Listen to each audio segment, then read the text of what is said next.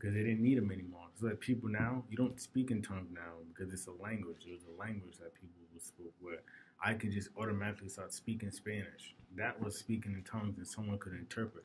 We don't need that now because we have the Bible, we have its full word in this, and it's done, you know? So you don't believe in the gift of tongues anymore? The gift of tongues? Yeah. No. If you, I can show you another time, we can go back, but what would be the gift of tongues? We believe in the gift of tongues. I'm learning Spanish. I've only been speaking Spanish for 10 months. Mm-hmm. So the gift of tongues is not being able to immediately start speaking Spanish.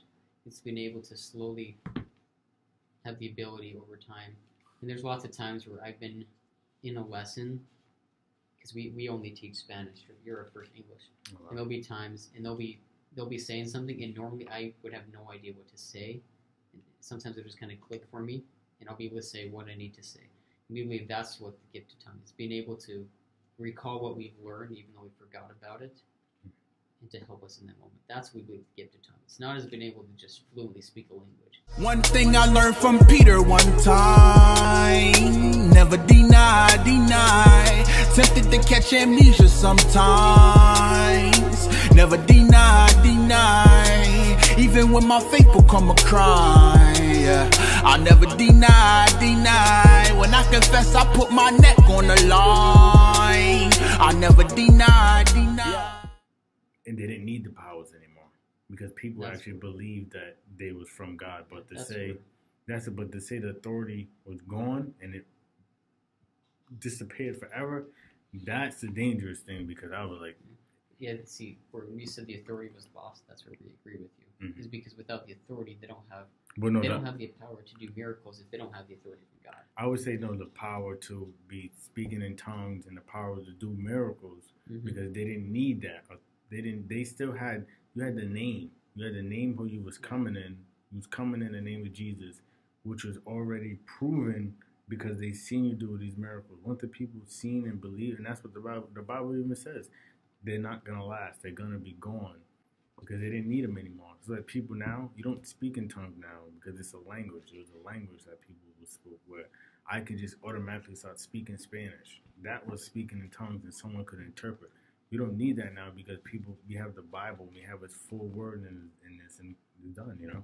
So you don't believe in the gift of tongues anymore? The gift of tongues? Yeah. No. If you, I can show you another time, we can go back, but what would be the gift of tongues? We believe in the gift of tongues. I'm learning Spanish. I've only been speaking Spanish for 10 months. Mm-hmm. So the gift of tongues is not being able to immediately start speaking Spanish. It's being able to slowly have the ability over time. And there's lots of times where I've been in a lesson, because we only teach Spanish. You're a first English. Oh, wow. And there'll be times, and they'll be saying something, and normally I would have no idea what to say. And sometimes it'll just kind of click for me, and I'll be able to say what I need to say.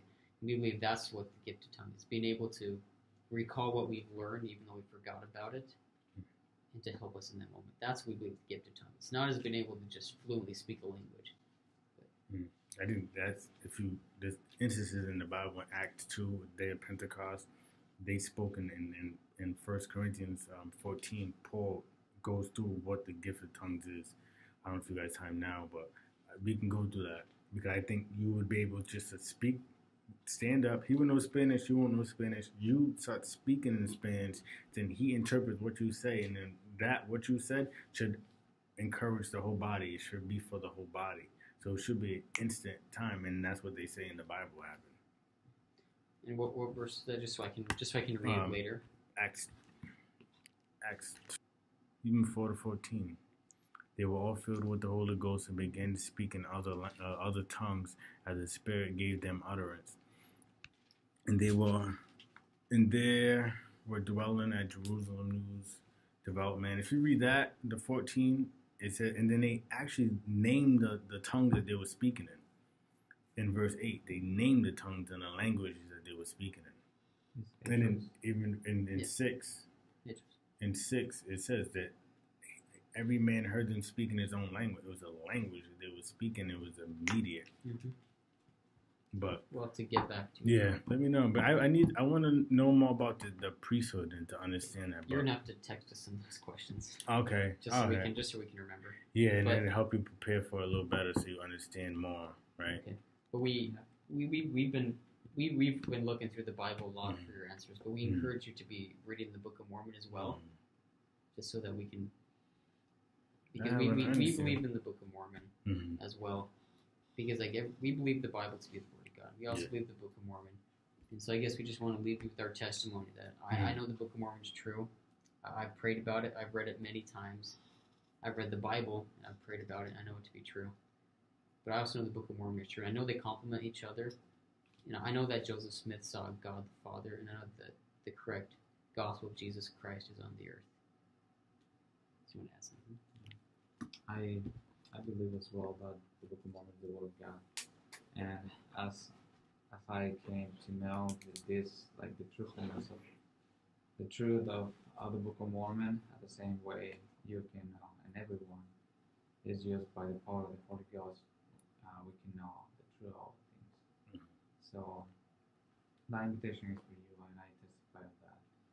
So because I have a lack speaking English, so we would love to answer your questions.